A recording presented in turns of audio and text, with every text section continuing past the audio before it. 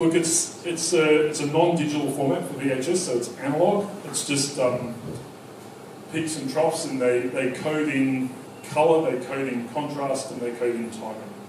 It's actually pretty simple. There's not a lot of, it's not like the way you code in ones and zeros in a DVD or a Laserdisc were around a long time before that. And coding in ones and zeros is actually a pretty sophisticated way of doing television, but it's digital. It makes everything really easy because you don't have problems with, so for example, if it's reading poorly, my color will be poor.